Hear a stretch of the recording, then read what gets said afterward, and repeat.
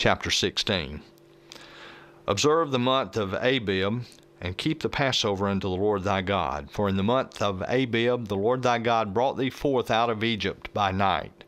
Thou shalt therefore sacrifice the Passover unto the Lord thy God of the flock and the herd in the place which the Lord shall choose to place his name there. Thou shalt eat no leavened bread with it. 7 days shalt thou eat unleavened bread therewith, even the bread of affliction.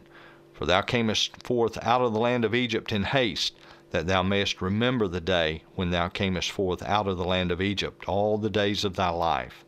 And there shall be no leavened bread seen with thee in all thy coast 7 days. Neither shall there anything of the flesh which thou sacrificest the first day at even remain all night until the morning. Thou mayest not sacrifice the Passover within any of thy gates which the Lord thy God giveth thee, but at the place which the Lord thy God shall choose to place his name in, there thou shalt sacrifice the Passover at even, at the going down of the sun, at the season that thou camest forth out of Egypt. And thou shalt roast and eat it in the place which the Lord thy God shall choose, and thou shalt turn in the morning and go unto thy tents. 6 days thou shalt eat unleavened bread, and on the 7th day shall be a solemn assembly to the Lord thy God. Thou shalt do no work therein.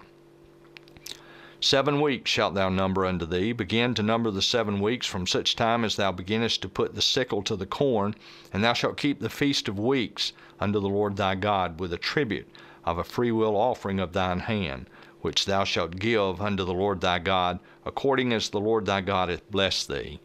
And thou shalt rejoice before the Lord thy God, thou, and thy son, and thy daughter, and thy manservant, and thy maidservant, and the Levite that is within thy gates, and the stranger, and the fatherless, and the widow that are among you, in the place which the Lord thy God hath chosen to place his name there. And thou shalt remember that thou wast a bondman in Egypt, and thou shalt observe and do these statutes.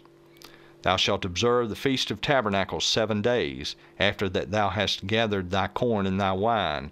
And thou shalt rejoice in thy feast, thou, and thy son, and thy daughter, and thy manservant, and thy maidservant, and the Levite, the stranger, and the fatherless, and the widow that are within thy gates.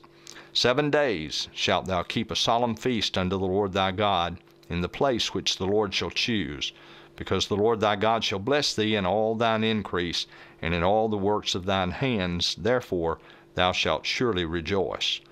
3 times in a year shall all thy males appear before the Lord thy God in the place which he shall choose, in the feast of unleavened bread, and in the feast of weeks, and in the feast of tabernacles. And they shall not appear before the Lord empty. Every man shall give as he is able, according to the blessing of the Lord thy God which he hath given thee. Judges and officers shalt thou make thee in all thy gates, which the Lord thy God giveth thee, throughout thy tribes, and they shall judge the people with just judgment. Thou shalt not wrest judgment. Thou shalt not respect persons, neither take a gift. For a gift doth blind the eyes of the wise, and pervert the words of the righteous. That which is altogether just shalt thou follow, that thou mayest live and inherit the land which the Lord thy God giveth thee. Thou shalt not plant thee a grove of any trees near unto the altar of the Lord thy God, which thou shalt make thee. Neither shalt thou set thee up any image which the Lord thy God hateth.